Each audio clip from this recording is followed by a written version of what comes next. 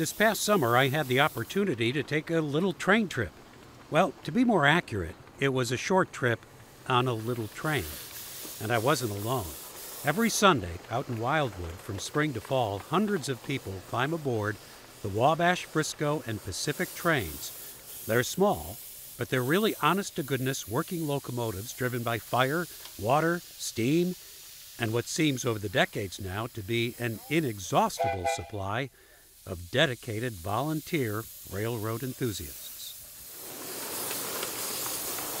This is what people really come for, the sight and sounds of a working steam engine. Long gone now from our railroad system, but alive and well here at the Wabash, Frisco and Pacific Miniature Railroad in St. Louis County. It seems that it would amaze people that these are actual operating steam engines. Yes, it is. When the public comes down and they see the real thing, it's like, wow, I didn't even know this existed any longer. And that's kind of our forte with this club, is to keep these steam engines running. That's basically what everybody joined the club for, is to help preserve the steam engines. Obviously, they get involved in other things too. The ride takes about 40 minutes. It runs along the Merrimack River and through the woods. It used to have this route to itself, but now shares much of it with a segment of the Merrimack River Greenway, which means tooting the whistle at numerous crossings. Two trains operate at the same time, passing each other as one heads back and the other heads out. This is nothing new, though. The club was first started back in 1939 by some railroad enthusiasts who got a hold of a miniature locomotive and laid out some track up by Lambert Field just for themselves to enjoy, but then they also started giving rides. 20 years after its founding, the land near the airport was needed for development, and the club needed a new home. And then in 1961, the club found this location here in Glencoe, or Wildwood now. Set up track and started running in 1963, and we've been running ever since. Yeah, and the turnout's still pretty good. Oh, yes. Even with the pandemic, we were closed for 1 year, but then right after that, when we could open up again, we've just been going crazy. We went to a reservation system, and that sells out every Sunday.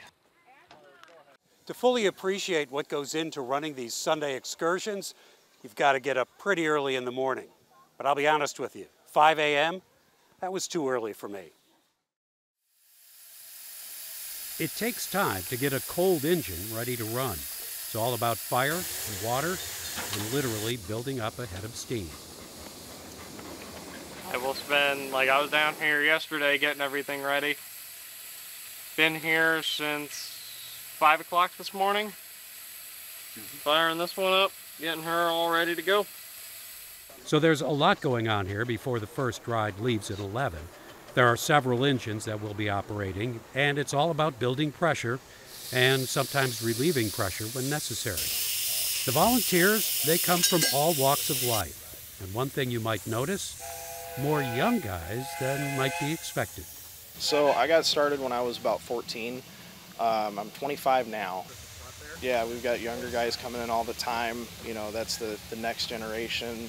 I'm kind of to the point where I'm not the next generation anymore. It very much is I'm here doing it. On this morning, he was working with Colton Fisher, who is 14 years old. So I've been, as a kid, I used to come to this railroad all the time just to ride the trains. A couple years ago, one of my friends reached out to me and asked if I'd want to join, so I joined, and I've been here ever since. So can you actually get one of these things running yet? Yeah, I can. You can't drive a train with passengers until you're 18, but by then, you'll know these engines and this operation inside out. The knowledge of maintaining and running these engines has been passed down over generations, often within the same families. That's how Ellen Lawson ended up as president of the Wabash, Frisco and Pacific Railroad.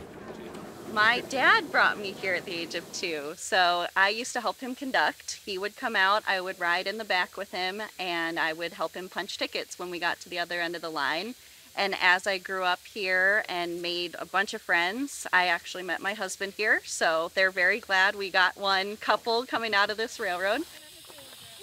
Some folks come early, and the volunteers are always willing to talk about their trains.